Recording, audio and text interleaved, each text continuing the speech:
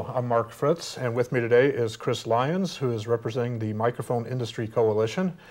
First off, Chris, there's a lot of jargon being thrown around out there with DTV and everything. What exactly is the white space issue that we're talking about? Well, it's confusing because there's a lot going on at the same time.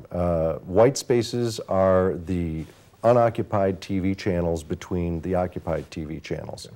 In the transition to digital television, all of the TV stations are going to be packed into the spectrum below 698 megahertz beginning in February of 2009, and some of the remaining spectrum above that point is going to be blocked up and auctioned off by the FCC for other uses, but there's still going to be some gaps between television stations in any given city, and the FCC is looking for ways to make better use of those channels as well.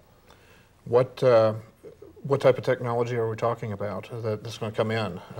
PDAs or what? It's going to be a variety of things. In the auction sections, it could be things like mobile television reception on your cell phone or your PDA.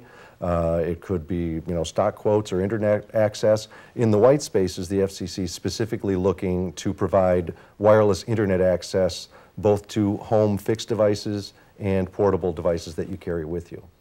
Okay. As an integrator, a company I work for is a large-scale integration firm. What is this going to have? What type of effect will this have on our clients? Well, it's not really clear yet. Things are still shaping up at the FCC, so we don't know exactly how this will pan out.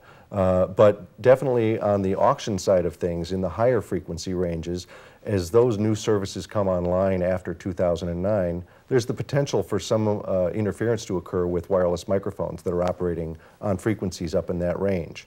And in the white spaces area down below, we're not clear yet on what those new devices are going to be as far as power levels go, transmission scheme, or interference prevention measures.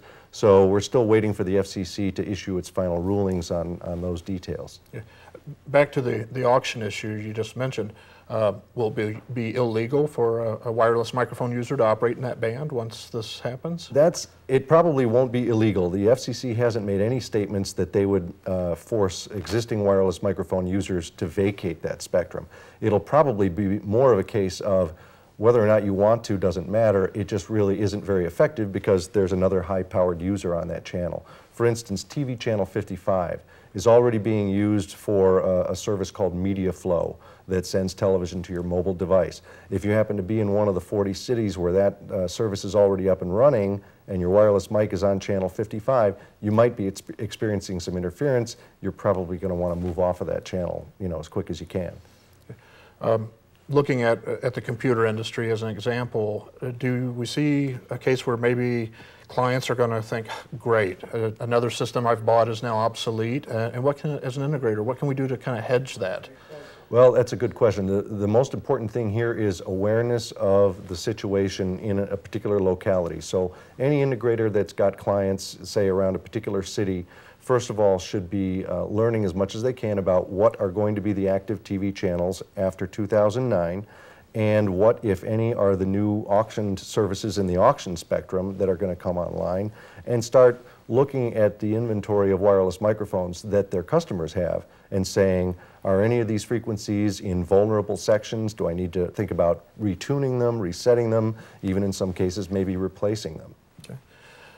Back to with the white spaces issue, it's my understanding that Senator or Representative Hill from Illinois had sponsored a bill to basically asking the FCC to take a hard look at what this effect will be. Last time I checked, this bill was still in committee. Has there been any development on the political side of this issue? There hasn't been a lot of movement in the political sector on this. There are a couple of different competing bills on either side of this issue, but fortunately what's happened is it's caused a lot of attention to be paid both in Congress and at the FCC, with both senators and representatives supporting one side or the other, telling the FCC, hey, you've got to pay attention to this, you need to really make sure that this is managed properly. And I think that really got the FCC to really take a very close critical look at the technology and making sure that it's tested fully before anything is rolled out.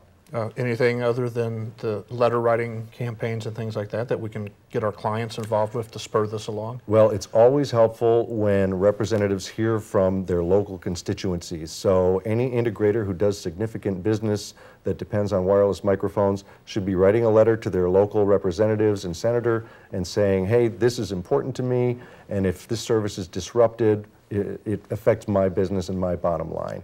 And representatives love hearing from their local people about that. Okay, well, thank you. We're going to take a short break right now. So you're watching VIEWpoint. I'm Mark Fritz, and with me is Chris Lyons. We'll be back right after this break. The Crestron MPS integrates 5 separate AV components into a single rack-mountable package. MPS brings a complete presentation control and signal routing solution to boardrooms, classrooms, and auditoriums. MPS works right out of the box and may be controlled directly from the front panel. MPS from Crestron.